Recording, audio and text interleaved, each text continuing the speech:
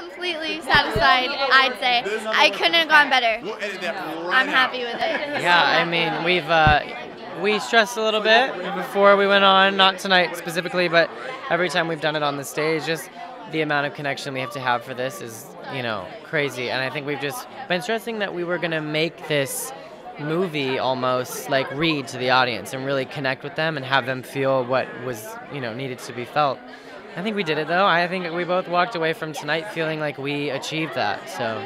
That's a good feeling. Kind of. I'd say yes. Yeah, to be honest, we got the first standing O of the season, which was unbelievable. I mean, I feel so thankful that we got that.